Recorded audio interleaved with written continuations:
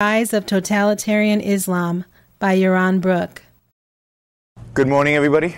So this is the masochistic class where you come at 8:30 to hear really depressing stuff about a region of the world you'd rather not know about. We'll try to make this as interesting and as fun as possible, but it's going to be tough. It's a depressing topic.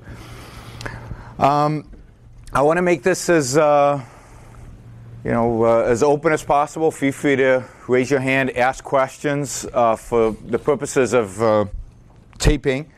I'll try to repeat the questions. If I forget, somebody remind me. We're trying to get this on tape. So feel free at any point in time, if there are any questions or anything comes up, raise your hand and ask. Let me also give the disclaimers up front. I don't consider this the definitive statement on the rise of totalitarian Islam. I am not a professional historian. Dr. McCaskey's here, so I don't read original sources in Arabic. Don't know the language.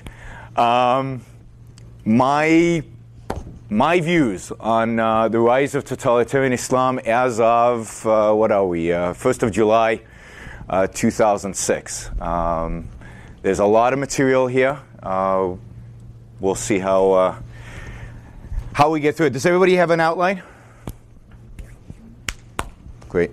I will try to get you, in the next couple of days, I'll actually get you a timeline of a lot of the stuff that we'll be covering, just to give you a sense of the period and something you walk away with a kind of historical timeline. Okay. After September 11th, there was a lot of talk about why this happened, what happened, and who attacked us. I think there was a lot of confusion among Americans who, for them, this was the first encounter with such a thing as this kind of suicidal terrorism, this kind of terrorism where thousands of people died and where the terrorists didn't seem to care about their own lives, just blow themselves up. You can see it on the news in Israel or in Pakistan or in other countries, but it's remote. But when those two twin towers fell, it became very, very real for Americans. It became very, very real for us.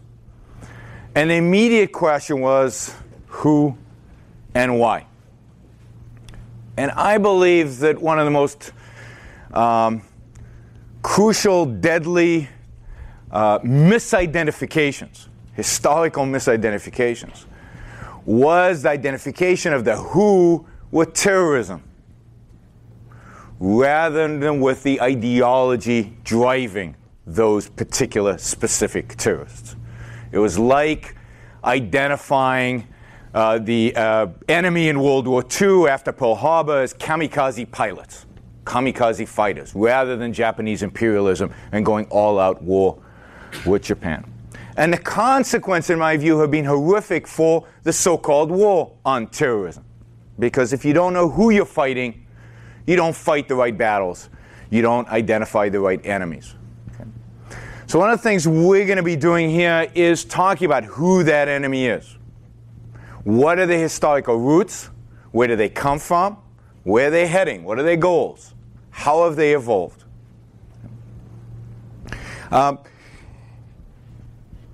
One of the reasons this course is called The Rise, without the decline, of Islamic terrorism, because after September 11th you would have expected a decline after the U.S. response, is a consequence of that misidentification. And I just want to give you a quick survey of the way I look at the state of the world, outside of the United States today, just to give you a sense of the rise of Islamic totalitarianism and where they are today in the political map. It's not obviously just September 11th. We've seen terrorist attacks in London. We've seen terrorist attacks in Madrid. London, I think the 1 year will be 1 year in July 7th, so while we're still here at the conference. Madrid was just a couple of years ago. Danish cartoons, the response in the Muslim world to those Danish cartoons, the burning of embassies, the killing of people, as a response to cartoons. If you've been following the news, you know, for example, that Somalia, which for years has been in a state of anarchy, is now power is being consolidated. Who's it being consolidated by? It's being consolidated by what they're calling the Islamic courts. This is another form of the same elements, the same group. They want to impose the same thing as Osama bin Laden wants to impose: Sharia, Islamic law on Somalia. And if you read their literature, that's just the beginning. Somalia will be the first in many places that they will go from there. So Somalia seems to have gone from a state of anarchy, U.S. involvement a long time ago, to today a state in which Islamic law is being imposed. The Hamas victory in the Palestinian Authority. Here is another movement dedicated ultimately to imposing Islamic law, to begin with on the Palestinian Authority, ultimately on the entire area that is today Israel, and ultimately beyond that, the entire Middle East and the world beyond. Iraq. Who won the Iraqi elections? Well, the winner of the Iraqi elections, the group that headed the Shiite coalition that won the Iraqi election, is called SCIRI, the Supreme Council for an Islamic Revolution in Iraq. That is the political party that won election. Again, dedicated. Now, they have to play their politics carefully because ultimately they're being occupied by American forces. But if you read their literature, ultimately dedicated to the establishment of Islamic law in Iraq. Shiites, in this case, versus Sunnis in Somalia, and we'll get to the differences between the two later on in the class. But the same dedication, Islamic law all over Iraq. And it's in their constitution. The opening to do that is already in the Iraqi constitution, even under an American occupation. When you don't identify the enemy, you don't know what to look for in terms of signs of where that enemy really is. Look at Iran, a country dedicated, obviously, to Islamic law, to Sharia, to this Islamic totalitarianism. They feel, at least, more powerful than ever, stronger than ever, snubbing the West, pursuing nuclear program, increasing influence in the Middle East. They just signed a joint defense deal with the Syrian government, which includes the positioning of Iranian troops opposite the Israeli troops on the Golan Heights. So increasing influence. Lebanon. The Hezbollah, which is again, Islamic totalitarian movement aligned with Iran, just won more seats in the Lebanese parliament as a result of the latest election than at any other time, any other election. And actually, for the first time in Lebanese history, has a seat in the cabinet, in the government of Lebanon. And then, of course, you read every day what's going on in Afghanistan, the rise, the resurgence of the Taliban, thousands of them, and the uncertainty, the increasing uncertainty around the Afghan president. But even in Afghanistan, think about the regime we have in place. Think about that case just a few weeks ago with the Muslim who converted to Christianity, and they were going to hang him. They were going to kill this guy. And it's only enormous pressure, international pressure, that got him, they said, well, he's insane, he needs to go overseas, or he's a Christian, he needs to move out of this country. But he was an apostate. He rejected Islam. There's nothing worse than that. Okay? So even in the Constitution, again, under American occupation, it was written with a big opening for Islamic law to dominate that country, for that religion, for the Sharia to dominate that country. We talked a little bit about Europe. We'll talk more about Europe in the last class. Let me just mention one case in Turkey. I don't know if you read just about I think it was a month ago. The This lawyer walked into the equivalent of kind of a federal court room, secular courtroom. This lawyer walked in with a gun, shouted Allah Akbar, and shot 4 judges, killing one of them, because they had ruled. They had followed the secular constitution of Turkey and ruled against the teacher who wanted to wear religious garb while teaching, and that's outlawed by Turkey. And put aside whether that makes any sense or not as a law. But he felt, he walked in and killed the guy for ruling on a law because it enforced the secularism of Turkish, and there was a lot of sympathy for this guy, and indeed a lot of people accused the new prime minister of Turkey for inciting this, not for directly ordering this, but for kind of the rhetoric that he's engaged in. And we will see. We'll talk a little bit about Turkey and the fact that the new prime minister of Turkey is an Islamist. He's kind of a moderate, kind of hiding a little bit. But his political party is dedicated, ultimately, long-term, to the same thing. Islamic law, Sharia, in the most secular country other than Israel in the entire Middle East, and that is Turkey.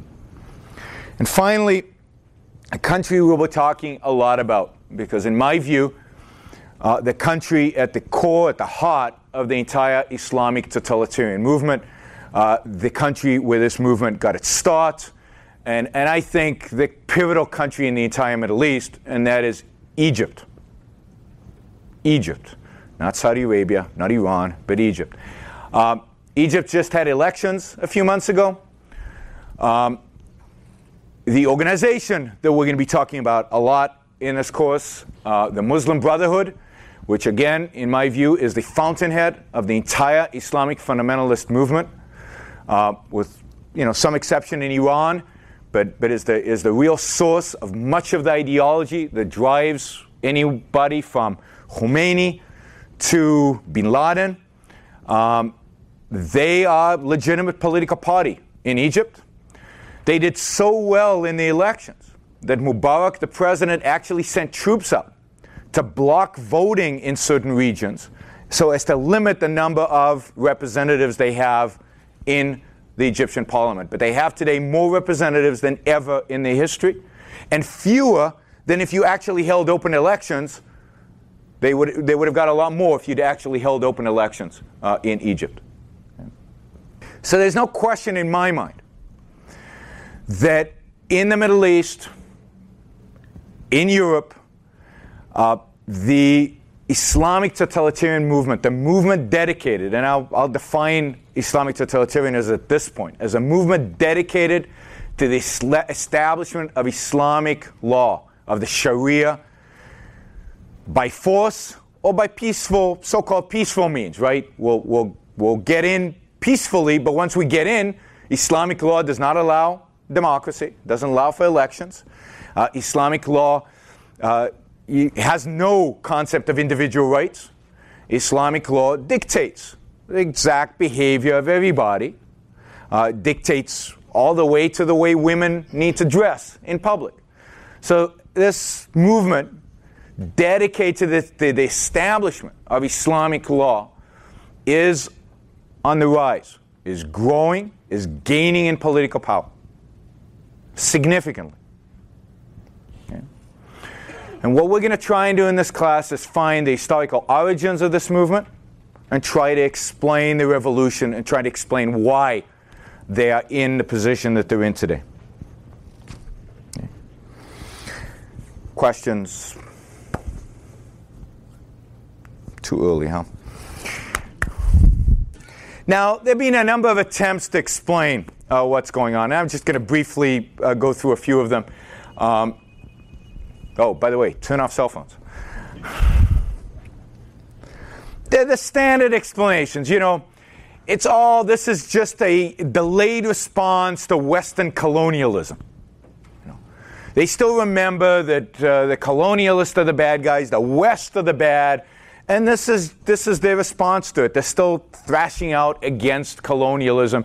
And it's all our fault, ultimately, because we were the colonialists. Of course, the U.S. has never really been a colonial power. in the Middle East. But, we help their dictators. We're over there. And this is just a backlash to that. Okay? It's a backlash against modernity, against the Western values, against Western ideas. This is just a response, a self-defense mechanism for them against everything that we represent, because we know everything we represent is so bad, particularly for them. Right? It's a fantasy ideology. It's just like communism and fascism. They have this utopian ideal. Nobody really explains why they're so attracted by this utopia, but they've learned it. I've read a number of books that say this has nothing to do with particularly Middle East culture. They've really learned this from Europeans.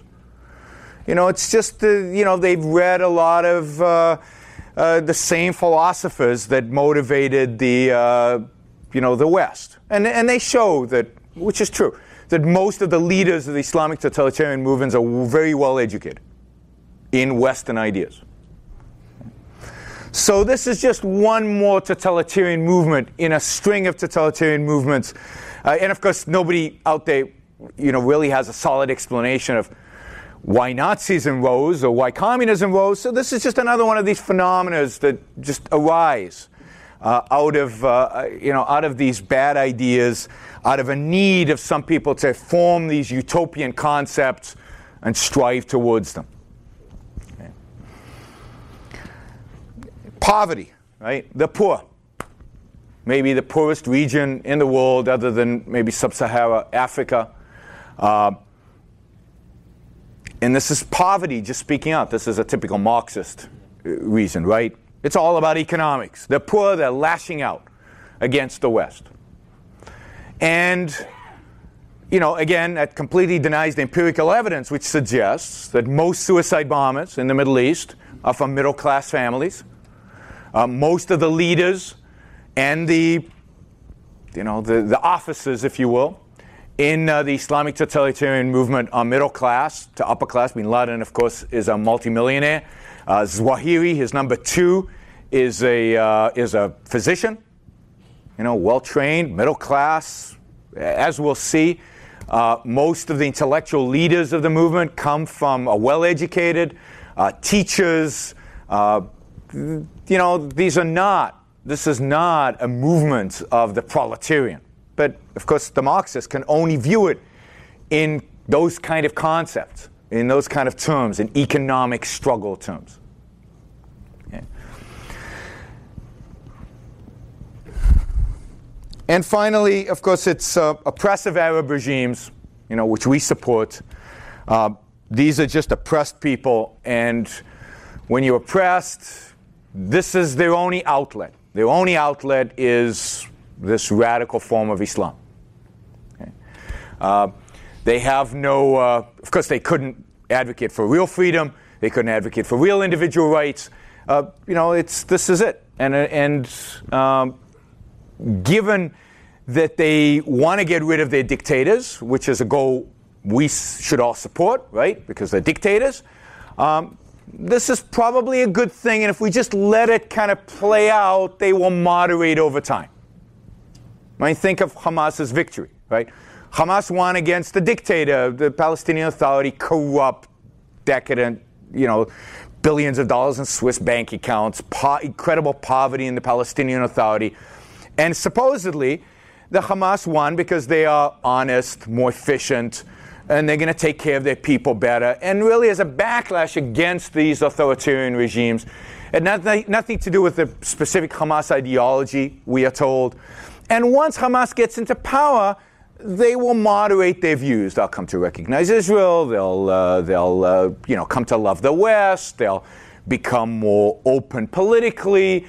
We are told that all this will happen. Again, I think a complete lack of understanding of what Hamas really represents, what the ideology is, and why people elected them, what motivated that election. But that's how it's presented.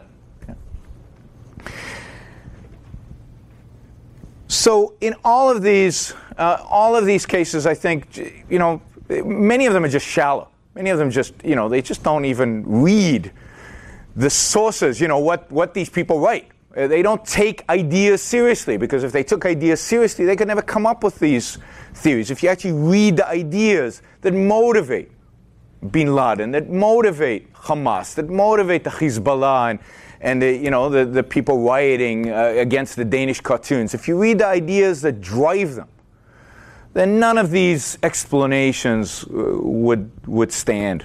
None of these would be taken seriously.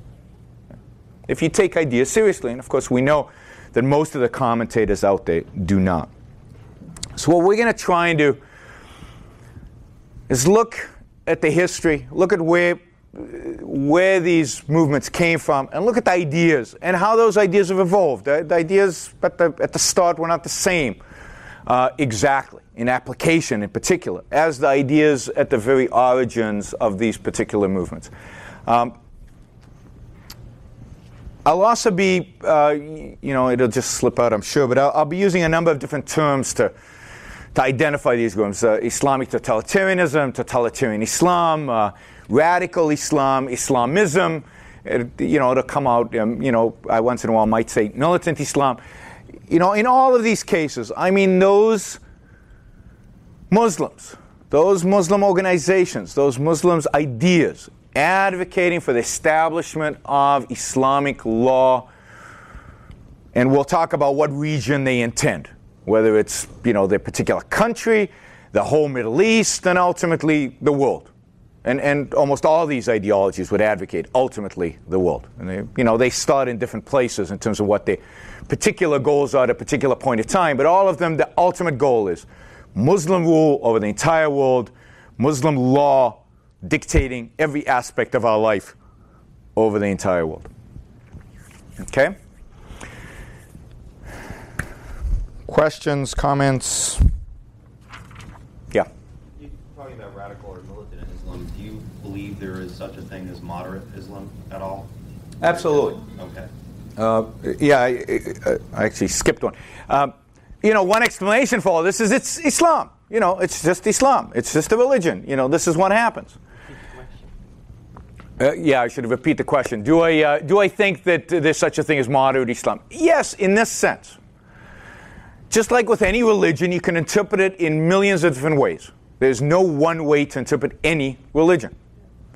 And there are forces, like, for example, that have moderated, if you will, Christianity. Reason. Right? Thomas Aquinas, Aristotle. Reason has moderated Christianity. There are definitely forces that have been applied to certain parts of the Islamic population that have moderated Islam. And there are Muslims who don't agree with this ideology. There are clearly Muslims who are not suicide bombers. There are Muslims indeed who are against them, who fight them. There are, there are Muslims who take their religion more seriously and less seriously. Just like there are Christians who take their religion more seriously and less seriously. But generally, Christianity has moderated itself over the last 1,000 years to the point where they are not, they're not after an inquisition. Now, granted, if they get political power, all bets are off. And you get a separation of church and state, all bets are off. But at least there are Christians out there who don't hold the same ideas that they held during the Dark Ages, the Middle Ages. The same is true among Muslims. Not every Muslim advocates for this type of ideology. Now, I believe that it is a growing movement. I believe that in essential terms, in the core of the ideology, something like 20+% probably of the Muslims around the world believe in this, maybe more.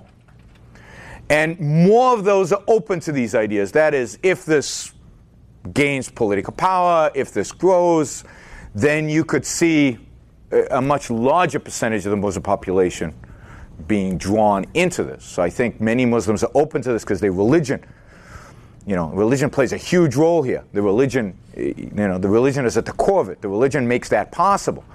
But there definitely is such a thing as a Muslim who doesn't advocate for this type of ideology. So much hair for a newborn. We need to start planning his baptism and his holiday outfit and, his birthday party. Sure, but, how long are you planning to stay? If you're one of those who goes to meet your newborn nephew and stays until his first birthday party, switch to Cricket Wireless. Use your phone as many days as you want in Mexico without extra cost. Smile. You're on Cricket. Requires eligible plan. Minimum $55 per month. Data speed usage and other restrictions apply. Coverage not available everywhere. See store for details. I'm in Glendale and found love in the South Bay. Yes, I find myself in an LA long distance thing. Guess who helped make it work? AT&T. I bought one phone, got another one on them. And romance is alive on the 101. Come into an AT&T store, buy a smartphone, and get one on us. More for your thing. That's our thing. Limited time and areas. Select devices. Each requires up to $900 on installment agreement. Requires one new line and minimum $75 per month service. Free after credits over 30 months starting within 3 bills. If cancel service, device balance is due. $30 activation, additional fees, taxes, and restrictions apply. See your local AT&T store for details. Yeah. Are there Muslims who advocate against the establishment of Sharia law? Absolutely. There are absolutely Muslims who advocate, Muslims who believe in the Quran, believe in that religion, who actively advocate against the imposition of Sharia law, that actually advocate for the separation of church and state. Anywhere from, the fact is that the ruling regime in Egypt, and I would still argue, I don't know what percentage of the population, but a significant percentage of the Egyptian population does not want Sharia law imposed on it. I think that the number of those people is shrinking. The number of people who do want Sharia law, do want Islamic law is rising. But there's definitely still probably a majority in Egypt that would vote against Sharia law if that was put up. Okay, even in the Palestinian Authority for a long time, I think that's changed. But for a long time, a majority, a big majority, a huge majority, were against the imposition of Islamic law. This is a recent phenomenon among Palestinians. This radical Islamic thought. Yeah. How do you spell Sharia law? S-H-R-I-A. A-R-I-A, sorry. Okay, history. In my view, as I've said, the key movement in the Islamic totalitarian movement, the key organization is the Islamic Brotherhood. If you look at Osama bin Laden, he teaches at school, at a university in Saudi Arabia, were Muslim brothers. If you look at Hamas, Hamas is a movement that explicitly evolved from the Palestinian Muslim Brotherhood. Even the Iranian regime, in the 1950s, when Khomeini and even more radical elements within Iran in the 1950s were committing terrorist attacks against the regime, assassinations, they were in close contact with the Muslim Brotherhood, were clearly reading the literature coming out of the Muslim Brotherhood, and were inspired by it. Everyone, the Algerian Civil War, I don't know how many of you know about this, but well over 100,000 people died during the Algerian Civil War, brutal massacres, inspired again by this conflict between a secular regime and these Islamic radicals, were inspired, were members of the Muslim Brotherhood. So we're going to start by looking at this one organization. An organization was started, Muslim Brotherhood as an organization was started in 1928 in a town called Ismailia in Egypt on the Suez Canal. And it was started by a man named Hassan el-Banna, Banna, B-A-N-A. Hassan el-Banna, who was a school teacher in Ismailia. It is said that a number of people came to his home one day, said, Hassan, we don't know anything. We're nothings. You obviously know the true path to God, to the truth, to the right way of bringing about change in this horrific country, in this country that is marred by poverty. We give you our livelihood. we give you our money, our minds, our passion, everything. Please lead us in this struggle to change the world, to bring about an Islamic culture in Egypt. And, Hassan couldn't resist. And he declared that the name of the organization be the Islamic Brotherhood, because they were all brothers. They were all motivated by the same ideas. They were all brothers in religion. They were all motivated by Islam, by the rule of Islam, by the laws of Islam. Now, Banna was born in 1906, small village outside of Cairo. Born to a middle class kind of clay. His father was a scholar, was an Islamic scholar, was a preacher in the local mosque, wrote some books about interpreting the Quran and interpreting some of the, the Muslims have the Quran and then they have the Sunnah, which is the kind of the sayings of Muhammad, which were written after his death, which is considered law, which is considered a guides to action, guides to behavior. His father was a scholar, would write about these things.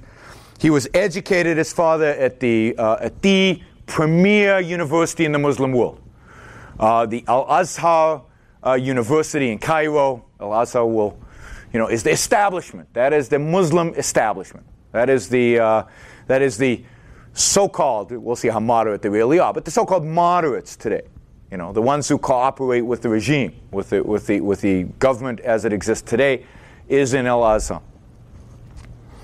Hassan was very well educated. He learned the Quran by heart at a very young age. By the age of 12, he was involved in a variety of different Islamic organizations in his town, in a small village. One of these groups that he was the secretary of at the age of 13 would send letters to people who engaged in un-Islamic behavior, threatening them with sanctions if they didn't change the way they behaved. If they were dressed too immodestly, or if they listened to music, or if they did anything that this particular group felt was inappropriate, they would present them with threats. He was, again, very well read in Islamic thought, in Islamic mysticism. About the same time, this is the early 20th century, Britain was occupying Egypt. There were British forces, partially to protect the Suez Canal, partially because there had been basically anarchy in that part of the world. And Hassan, this is after World War I, Hassan developed, as did much of Egyptian culture, developed a real hatred of the British. Now, the British had been in Egypt for a long time. The British have had already a substantial impact on Egyptian culture.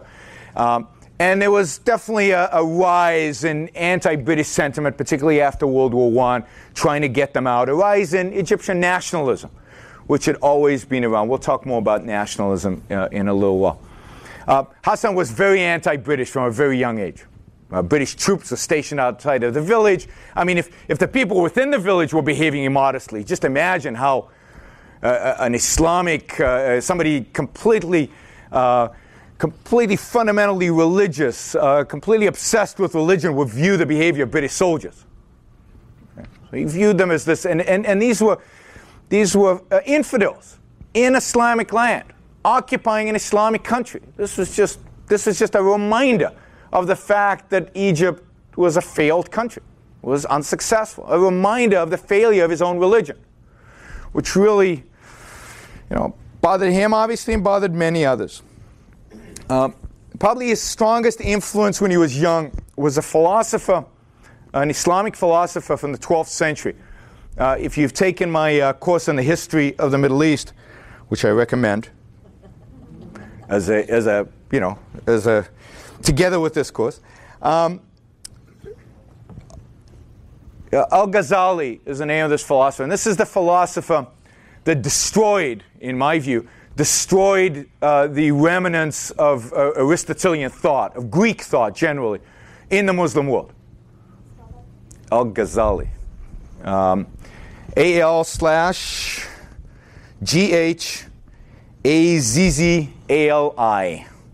And his dates are 1058 to 1111. At the time that he was teaching, Baghdad was a thriving city. Libraries, Greek works being translated left and right, competition between the wealthy on who could have the best Greek library in the city. Aristotle, Plato, the Neoplatonics being taught all across the schools in Damascus and in Baghdad. Al-Ghazali was a teacher. One day, and the Muslims, just like the Christians, struggled in those days with how do you combine Aristotle, logic, reason, and faith? How do you mesh them together? And if you read their philosophy, it's most of it is about how do we get reason and faith to work together, right? And Al-Ghazali, in my view, the greatest mind, I guess, of that era, goes away at some point after being one of these scholars who's trying to do this, who's teaching, goes away into the desert, disappears for a few years, and comes back and says, I found the solution. I found the solution to the struggle between, this inability of ours to combine reason and faith. And the solution is we have to drop reason. Real truth comes from revelation. Real truth comes from faith, comes from the abandonment of reason. Truth is all about faith. We need to go back to the origins of our Muslim faith, back to the Quran. And within 50 years, literally that fast, Baghdad, the libraries have disappeared, the books are being burnt, it's gone. That whole civilization in that part of the world is gone. Within a few decades after that, the Mongols have sacked Baghdad. Usually people attribute the decline of Baghdad to the fact that the Mongols sack it. But the fact is that it was a shell of itself by that point. The only remnants of this, Islamic civilization is now in Spain, and of course that gets sacked by the Christians later on. But Al-Ghazali is that guy who says reject reason, that philosopher who just destroys whatever civilization, and there was a real civilization in the Muslim world, particularly in the Fertile Crescent, the area between, what is Israel today, Damascus and Baghdad, and down to Basra. That area was thriving culturally during that period. This was his hero as he was growing up.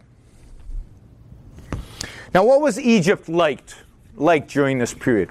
And particularly, Al-Banna, when he's about 16, goes to Cairo to further his studies. And what's Cairo like?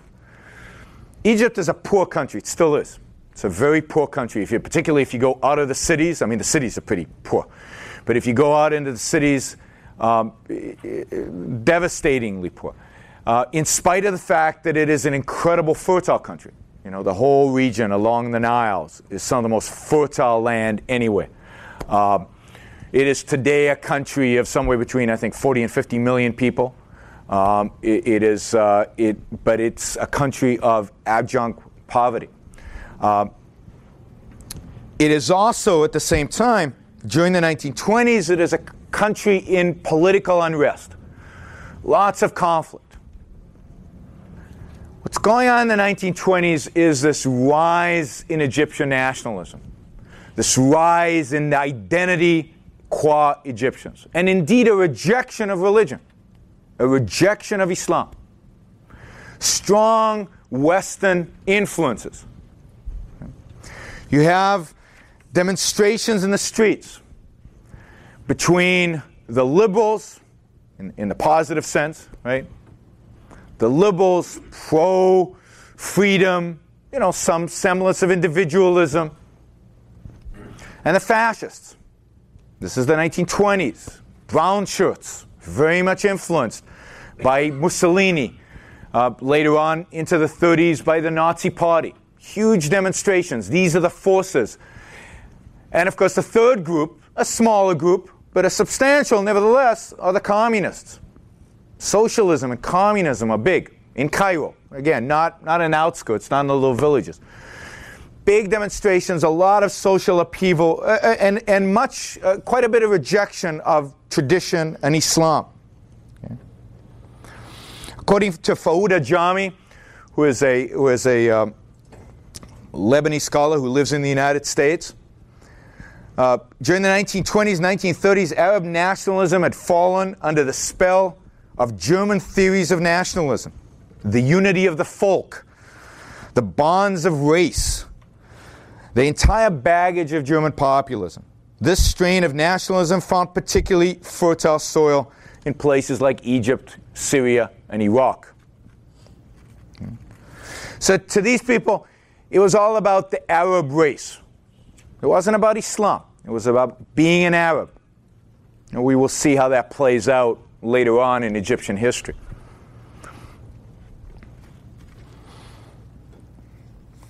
As again, Fouda Jami writes, for every admirer of Locke, so on the liberal side, and liberal thought, there was someone on the other side of the divide who was thrilled by the example of Mussolini and his black shirts.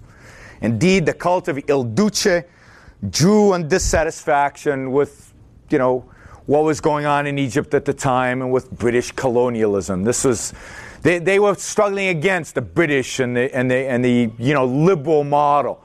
And the idea was the British were the bad guys, kick them out. Mussolini was a hero because he had stood up to the West, in a sense.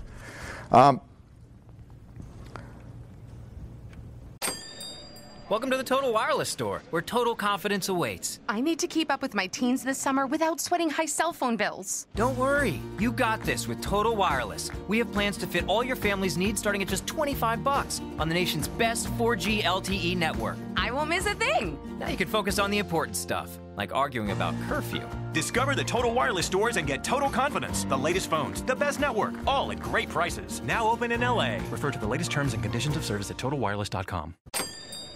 Welcome to the Total Wireless Store, where total confidence awaits. Our daughter's off to summer camp and we're worried our network coverage won't reach her. Don't worry, you got this with Total Wireless. Our phones run on the nation's best 4G LTE network. It'll be like she never left. The nation's best network? I feel better already. Now you can focus on how you're spending your summer. Discover the Total Wireless stores and get total confidence. The latest phones, the best network, all at great prices. Now open in Los Angeles. Refer to the latest terms and conditions of service at TotalWireless.com.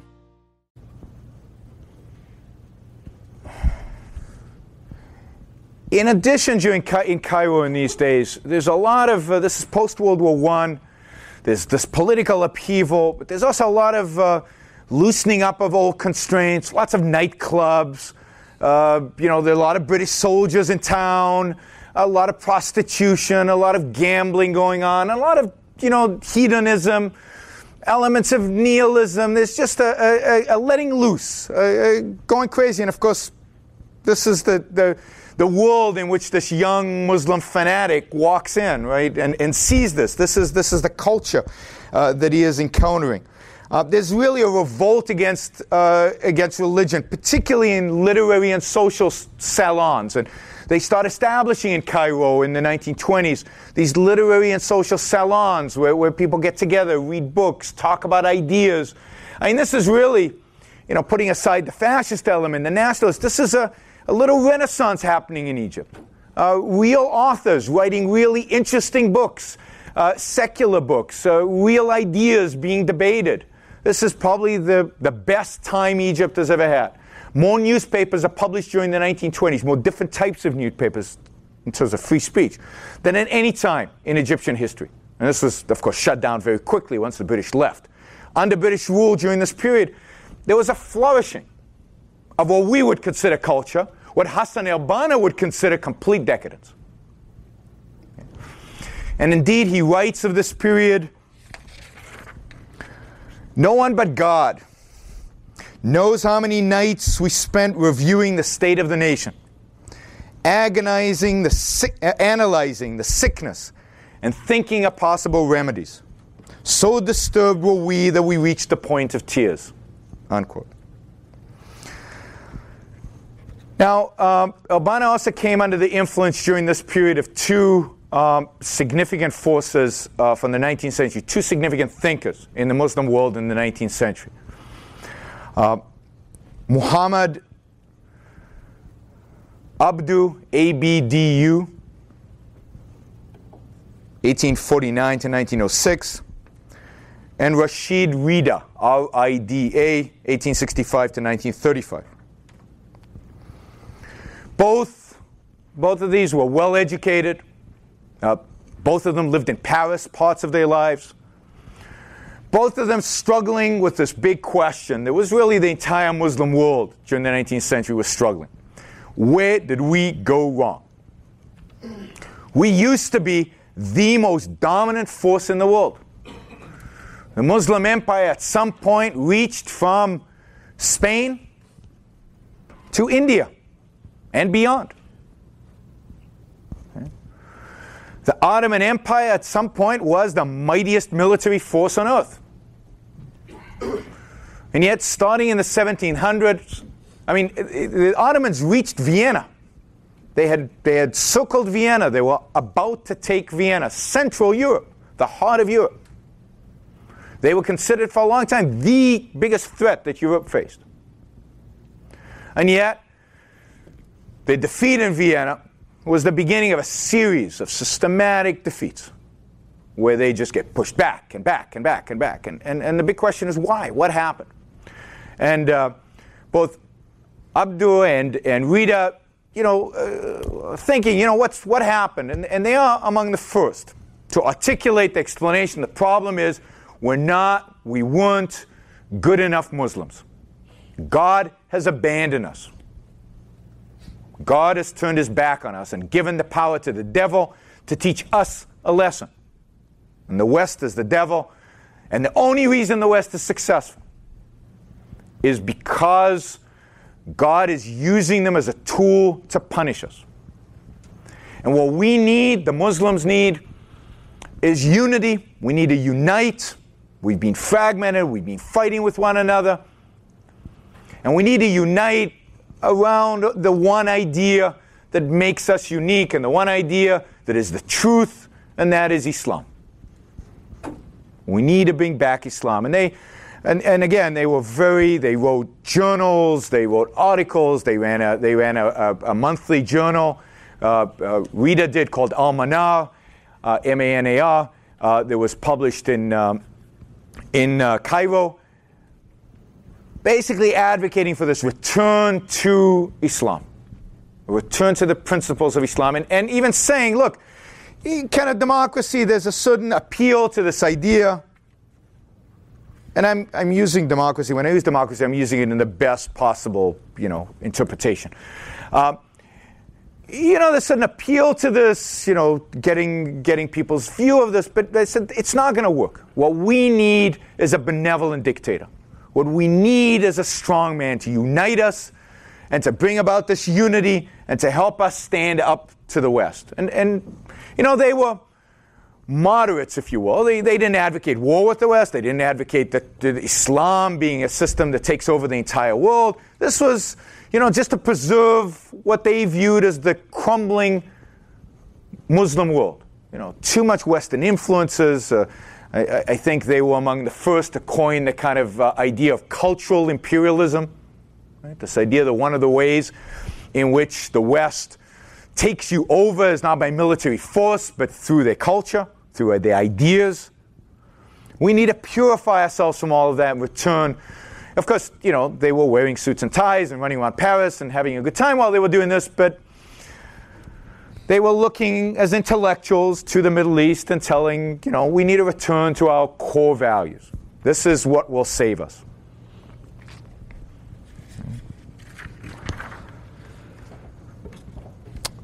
So these are the ideas that are kind of in Banna's mind when he becomes a school teacher, gets assigned by the Department of Education to Ismailia. And Ismailia is a town dominated by the British because it's on the Suez Canal. This is the headquarters of the Suez Canal Company, running the canal. This is where they have a lot of troops because they're protecting the canal. The Suez Canal is a major economic interest for Britain and for France. So if there was an element of westernization in Cairo, there was certainly one in Ismailia where, from Banner's perspective, the British, the people who worked closely with the British, they lived in these big homes up on a hill overlooking the beautiful canal, and the workers were in the slums all around. The Egyptians, the more religious elements of society, were being suppressed and being exposed to all this infidel stuff that the British were bringing in with them. As a consequence, he forms and launches the Muslim Brotherhood in 1928 to change all this, to Islamize Egypt. As he says, we are the brothers. We are brothers in the service of Islam. Hence, we are the Muslim Brothers. But we are there in the service of Islam. The purpose is to bring about Islamic law and Islamic culture in Egypt. The first priority, kick out the British. They're a bad influence. They're destroying this country. They're bringing their Western values and Western ideas into here. We got to get rid of the British. And then, over time, we will take over the political entity that is Egypt. And that, of course, is just a short-term goal, because ultimately what we really want, and they say this, is a Muslim empire, reaching out over all Muslim world. And ultimately, once that's established in the very, very, very long term, and they're very realistic about, the kind of centuries this will take, it is our goal to Islamize the whole world. Now, the beginnings are very modest. The first 3 years, he builds up the membership in Ismailia, goes out preaching. It's kind of interesting, sanction of the victim. But it's documented that Hassan al-Banna receives, in order to build, I think, some schools, they immediately start building schools and mosques and so on, receives a nice check from the Suez Canal Company, right? They applied for a grant, and they received one, to build, I think it was a mosque or a school for boys and girls. They branch out all over the area. By 1932, in 1932, Banna is transferred to Cairo. He establishes the first branch of the Muslim Brotherhood in Cairo. By 1939, this is 11 years later, the Muslim Brotherhood is one of the most important political entities in Egypt within 11 years. Membership in the Muslim Brotherhood represents every part of Egyptian society. From the very wealthy, very well educated, to the middle class, to the civil servants. Civil servants in this kind of society are an enormous number, all the way down to the poorest of the poor.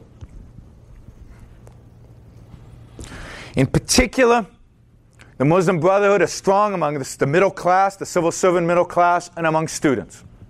And they place, from the beginning, a strong emphasis on universities, on academia, just like we do, right?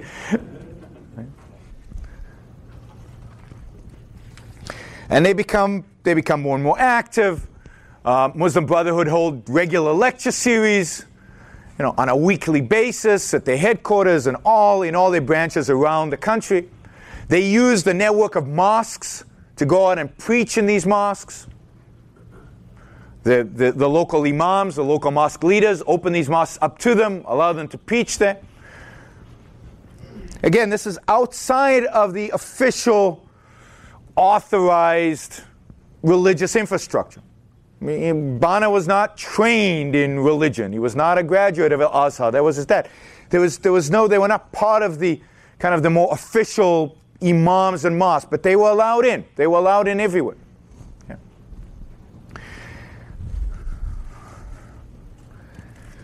In the mid-30s, they established something called the Rovers, or Rovers, R-O-V-E-R-S, or the secret apparatus. These are groups of young men trained in military tactics, trained with weapons. Originally, their role is to enforce the rules of the Muslim Brotherhood on the Muslim Brotherhood. We will see that later they are used to bring the Muslim Brotherhood's violent message to the rest of society. Now, during this period, during the 20s and 30s, British obviously still there. Egypt is a monarchy during this time. You know, kind of a constitutional monarchy. There is a parliament that is elected. There is a prime minister who actually follows that executes, is the executive branch. But the king really is kind of controlling things from behind. In 1937, a new king, King Farouk, I think the second, is crowned. And indeed, as World War II is approaching, 1939, the British become more entrenched in Egypt. This is a key strategic location for them.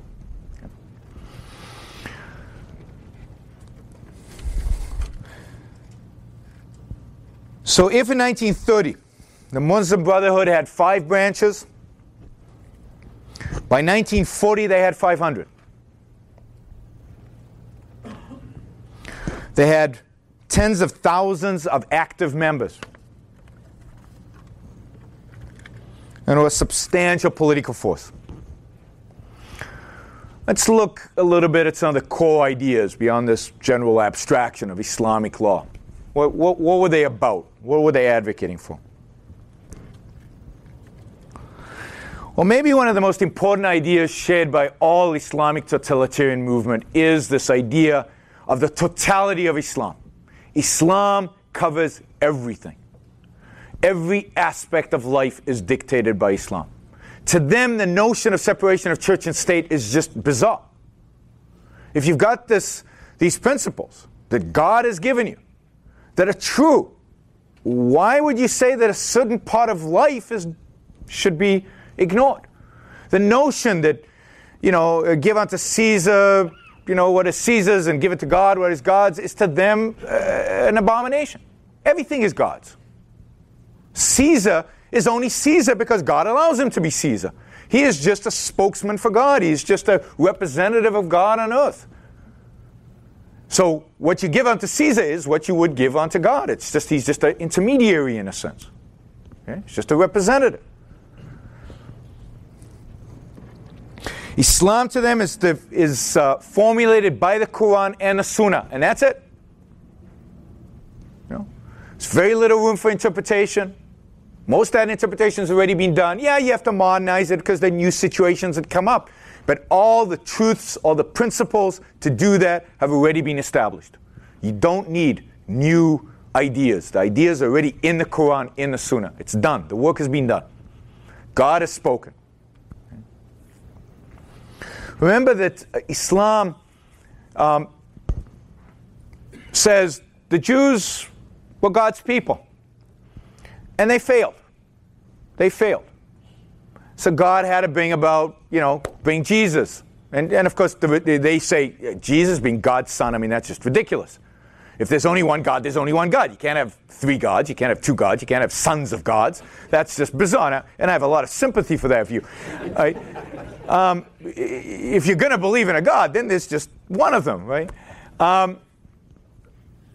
So God brought Jesus to kind of, redeem the Jews and to spread the ideas out into the rest of the world, because the Jews don't spread their ideas. It's just for them. They're special people, right?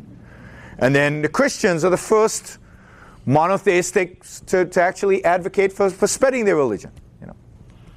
But they failed. They failed by creating this 3 entities, the Father, the Son, and the Holy Ghost. They became polytheists. The Muslims call the Christians polytheists. So God had to come back and talk to Muhammad, who is the last of the prophets, to give him the final word.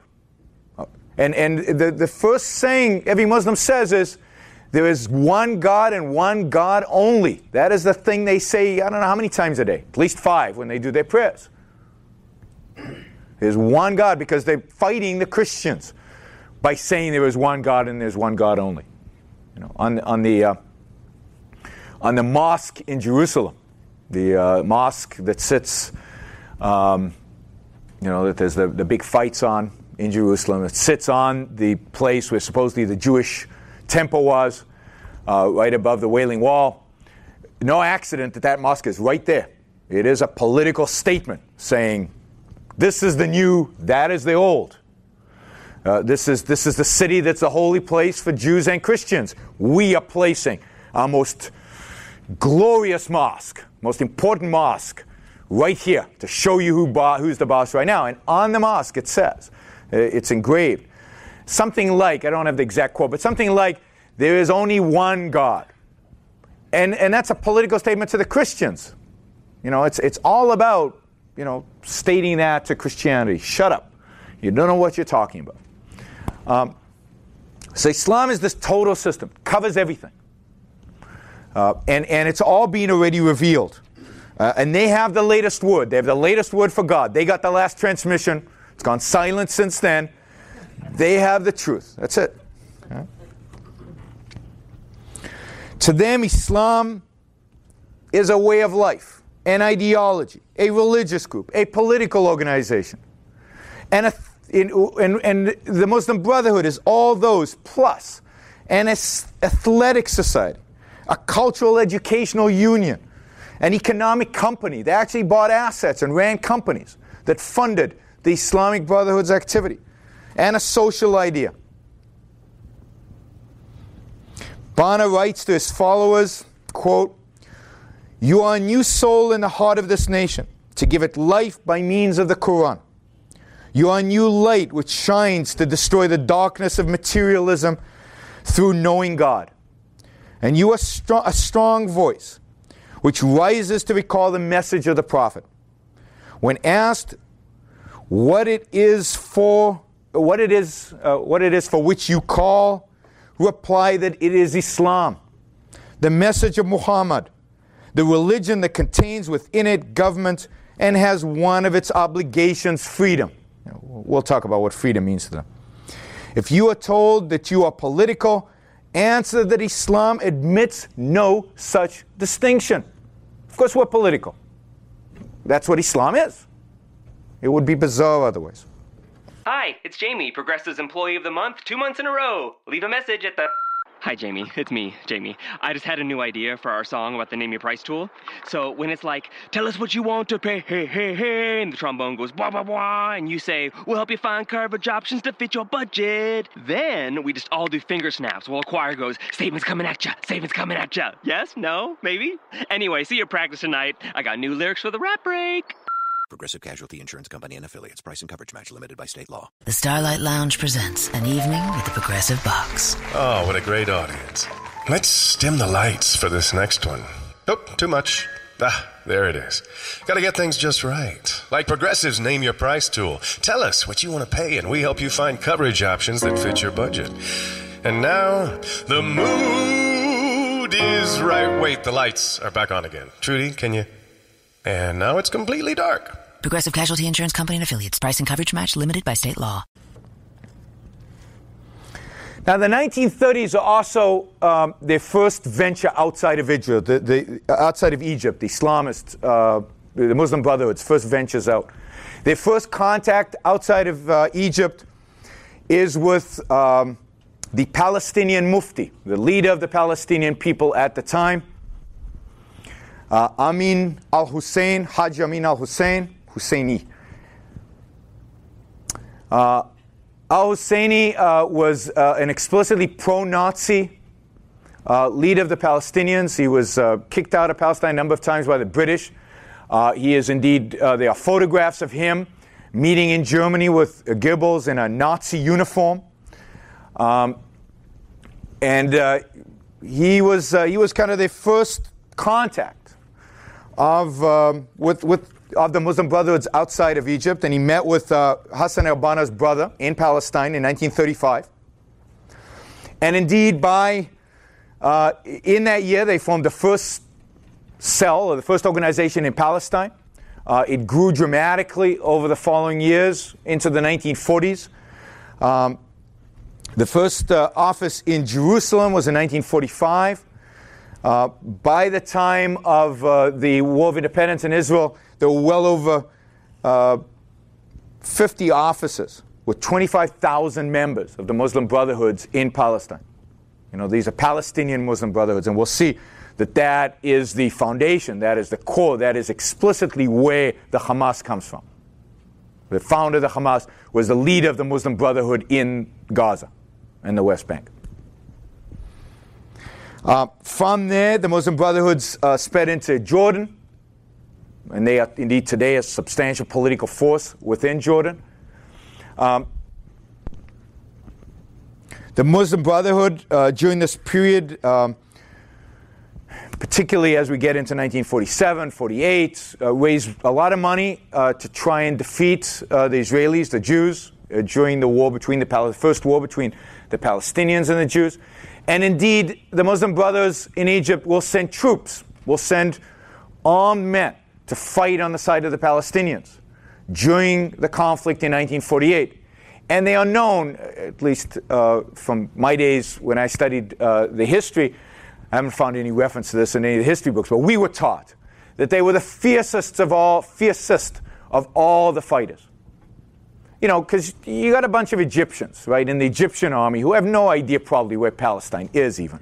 I mean, they're farm kids from poor families on the Nile fighting in a distant land. They're not motivated. But these Muslim brothers who volunteered to go there were committed to kicking out the infidel from Muslim land, as I think Hamas still is committed to kicking out the infidel from Muslim land. And they were passionate about this. They were motivated.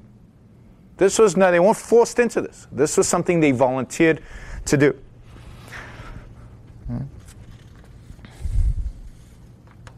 Okay. World War II. A little bit about World War II. During World War II, again, the British influence is significant in Egypt. A lot of sympathy for the Nazis.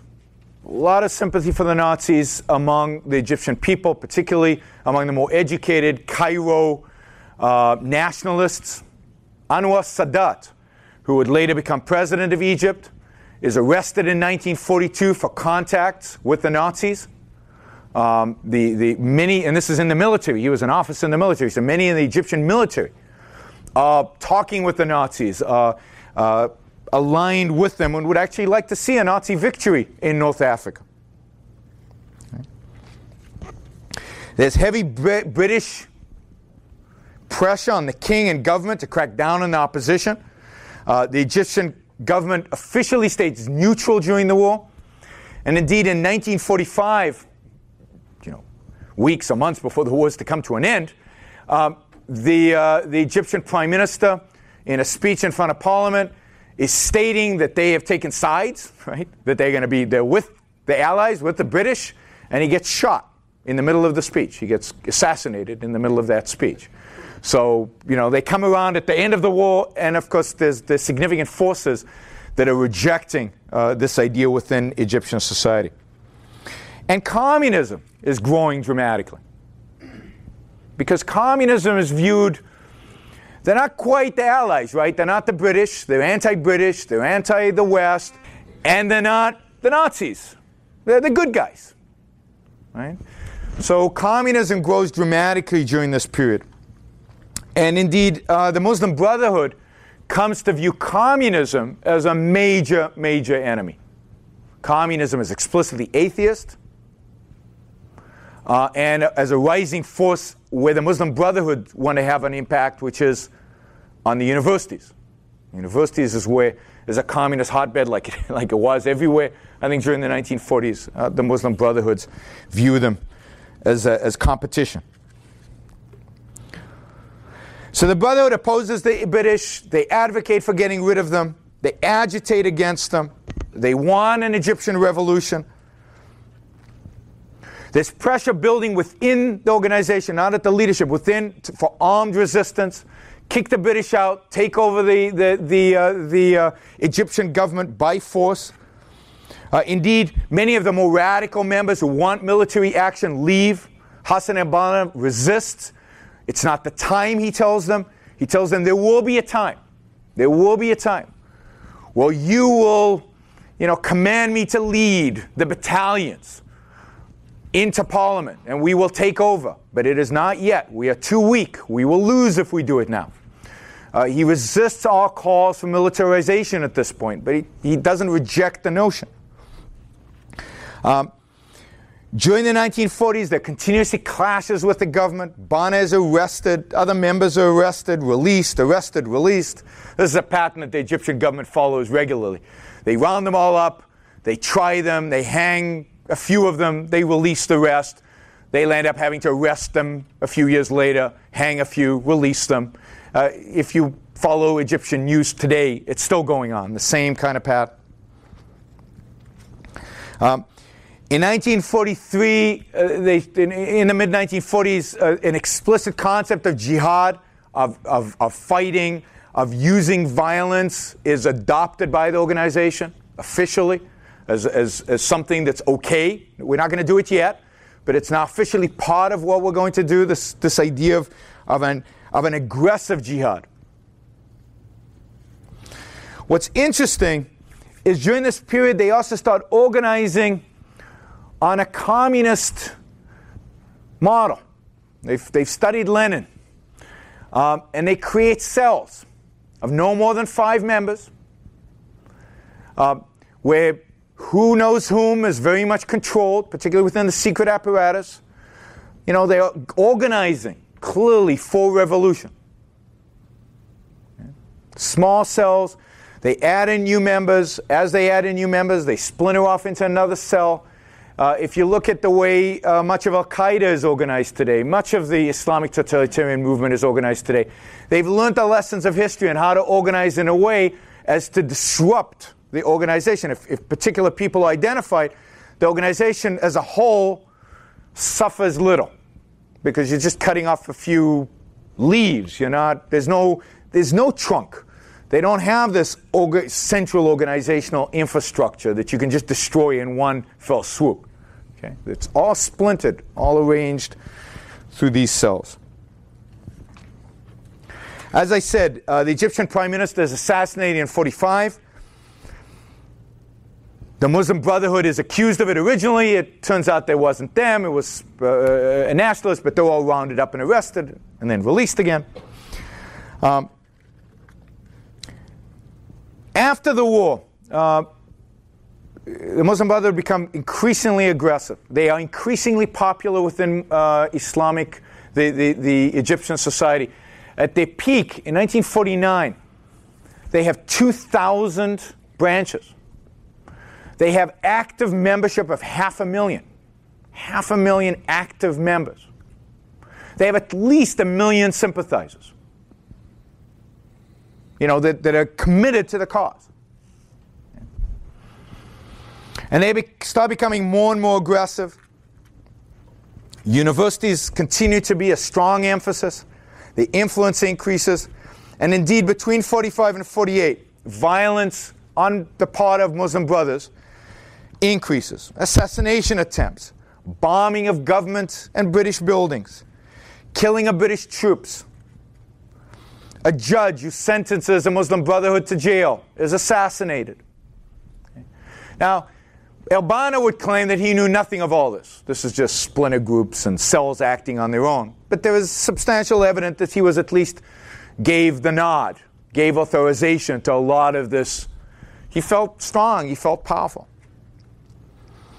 In 1948, as a consequence, in the midst of the war in Palestine, the Egyptian government disbands the Muslim Brotherhood, makes it illegal, and indeed the troops in Palestine, the Muslim Brothers fighting over there, are surrounded by Egyptian troops, required to hand in their weapons, and are told you can either go home or you have to fight under Egyptian command as Egyptian soldiers, as regular soldiers.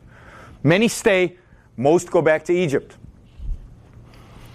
We'll see that the attitude of the Muslim Brothers towards war with the Israelis changes later on. In 1948, there's a kind of an Islamic revolution in Yemen, and the Muslim Brotherhood clearly supports that. That is viewed as against Egyptian interests. Egypt continues to clamp down on the Muslim Brotherhood, claiming that they are planning a revolution in Egypt. While in prison, there are 4,000 Muslim Brothers in prison. They continue organizing, they continue studying together, and they continue operating. Outside of Egypt, by 1950, the Gaza Strip is now part of Jordan. Not the Gaza Strip, the West Bank is part of Jordan. The Muslim Brothers in the West Bank and the Jordanian Muslim Brotherhood combine. The Gaza Muslim Brotherhood, which is not part of Egypt, have their alliance to the Egyptian Muslim Brotherhood, who, of course, are illegal and still in jail. What's interesting is this organization is so popular. They are so prevalent within, and so much political pressure to resurrect them, that by 1951, the Egyptian government basically reconciles themselves with the Muslim Brotherhoods, creates, says it's legal again, you can frees everybody from jail, and the Muslim Brotherhood, is reestablished as a substantial political force within Egyptian society. At this, 2 years earlier, and I think one of the reasons the Egyptian government feels comfortable in doing this, 2 years earlier in 1949, on his way, Al-Banna was never arrested, so all the other members were arrested. Al-Banna was still out. And on his way to work one day, Al-Banna is assassinated in 1949. Every indication is that the government was behind it in spite of all the denials, and later on there were indeed trials, and a number of people were prosecuted for the assassination of Al-Banna. But I think all the evidence points to the fact that the government was basically involved. The funeral was surrounded by tanks. The funeral procession surrounded by tanks so that only a few people could attend. It was very controlled.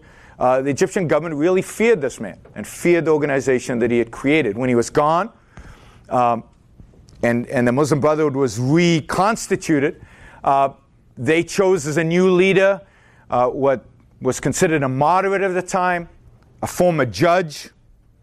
And another example, here's a judge who used to be secular, obviously well educated. He was a secular judge, not a religious authority at all, who had been converted to the Muslim Brotherhood by Banna. He had seen Banna, been inspired by him, realized that his life was wasted, that Islam was the true light, and became part of his leadership and became indeed the leader of the Muslim Brotherhood in 1951. Let's go through the next chapter. In 1952, Egypt goes through a revolution.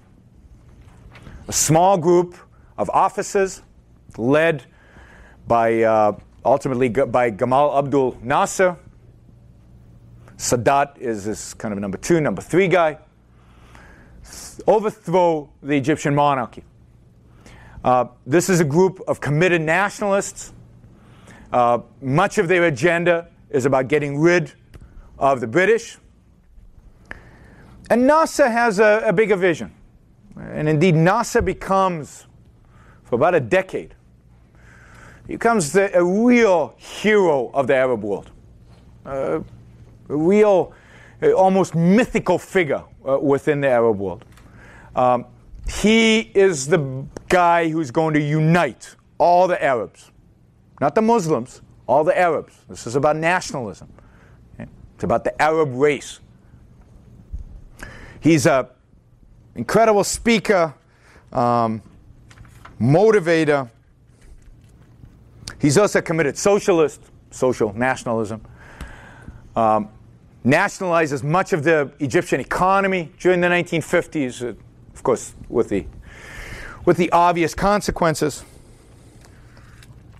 But when they first come to power, these free officers, these nationalists, realize that they need as many allies as possible. And they look around. And the obvious ally for them are the Muslim Brothers. They have a wide popular base. They have students who can demonstrate at the universities. They have political clout. They have clout with the religious establishment. They are a vital element for these free officers to engage in their revolution. And the Muslim Brothers have a long history of being anti-British. And much of what these free officers are about is about kicking out the British from Egypt. And indeed, the Muslim Brotherhood jump on board. They think this is wonderful, and they've been meeting with Sadat for years. Sadat assures them that their intentions is to establish a Muslim country, that they're going to bring in Sharia, they're going to bring in Islamic law, that they're really good Muslims, that the nationalism is just words. They're not really committed to that. They're really committed to an Islamic agenda. And the Muslim Brothers buy into that completely. They are substantial force holding up this revolution when it happens. Of course, within about 2 years, Nasser's forces, as they become stronger, as they become more entrenched, slowly start brushing off the Muslim Brothers, slowly distancing themselves. Of course, they refuse. They refuse to impose Islamic law. And the Muslim Brothers become more and more disenchanted with them. And as these Nasser and his people become stronger, the Muslim Brotherhood weaker, they become more emboldened in attacking the Muslim Brotherhood. So very early on, they dissolve all political parties in Egypt, except for the Muslim Brotherhood. They keep the Muslim Brothers. They're the only organization that's allowed to be independent of this new regime. But within a couple of years, by 1954, the Muslim Brothers are deemed an illegal organization.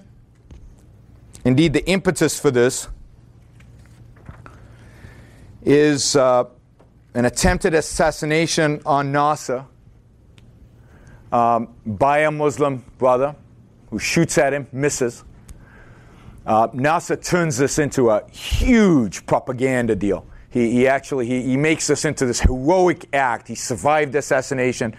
This is in north of Cairo.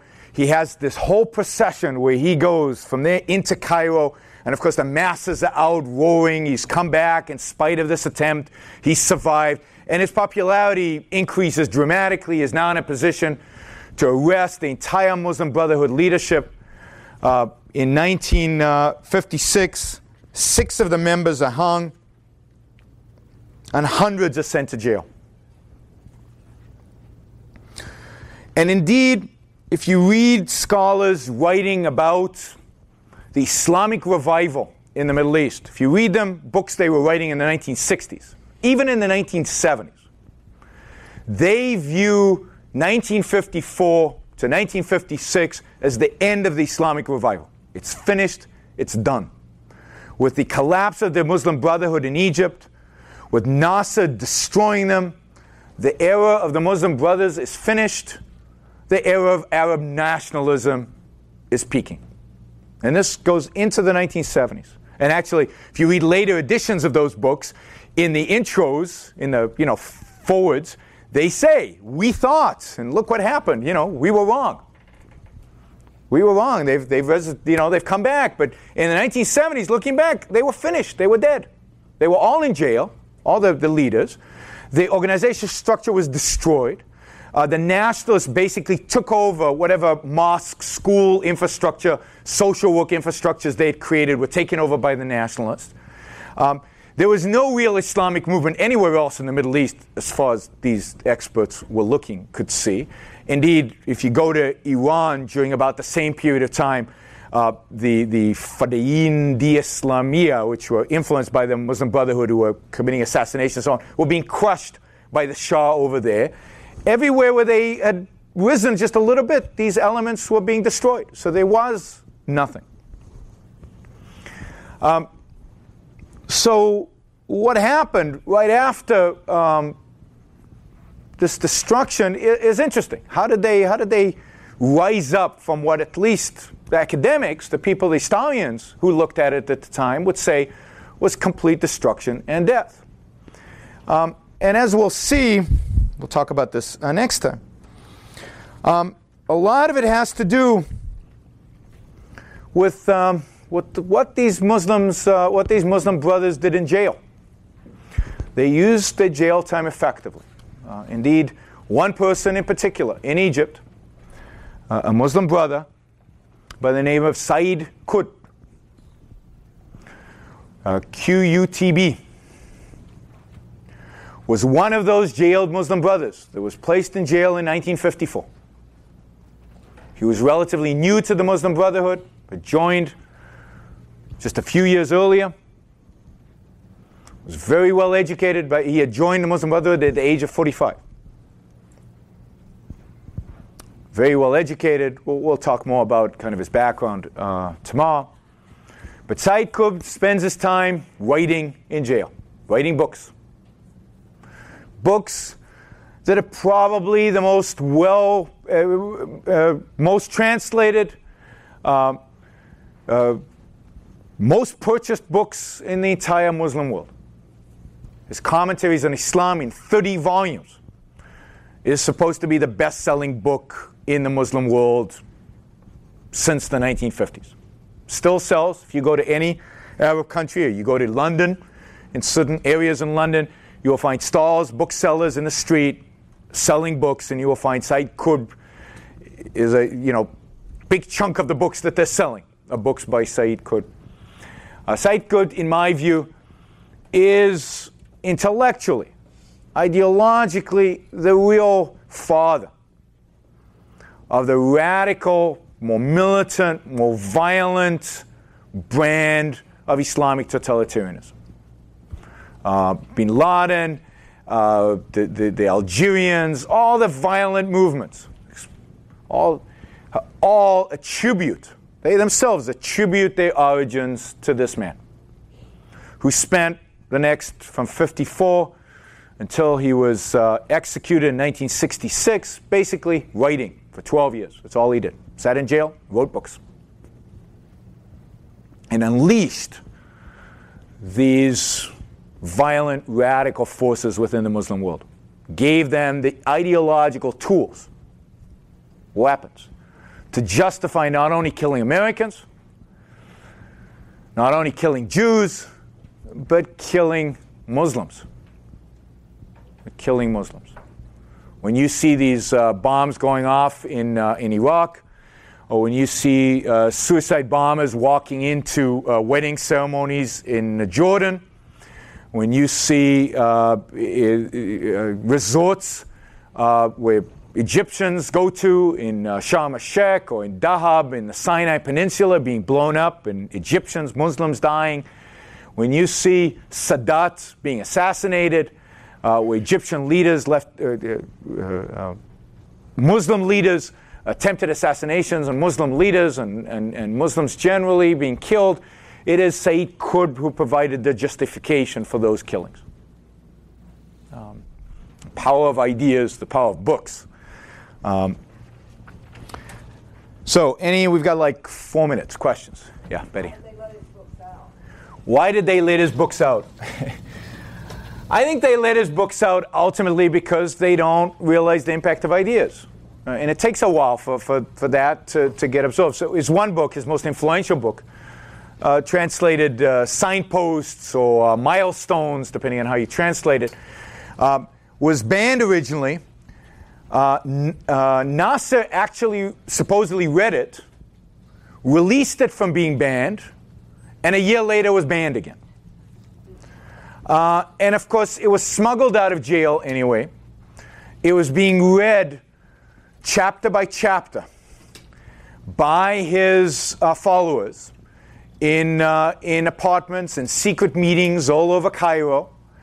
and was being distributed, photocopied and distributed throughout the Muslim world among these Muslim Brotherhood cells, all across the Muslim world, and of course today, in Europe, all these books out there. So, censorship, doesn't work in the face of an organization like this that is going to distribute these ideas one way or the other, underground, whether it's up front or underground, will distribute the ideas.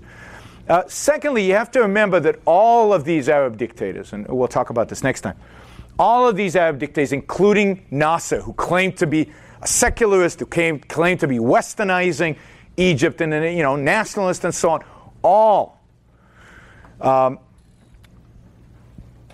cozied up to Islam. All of them try to get the sanction from religion, and this is a key to part of why this movement keeps growing, why it's never oppressed, because everybody, including the secularists, including the so-called people who stand up for the West, don't really. They use Islam for their own purposes, for their own means. Okay? So he can't. This is an Islamic book. Can't reject it. There was another question, yeah. Do you think they're more committed to killing or converting infidels of the rest of the world?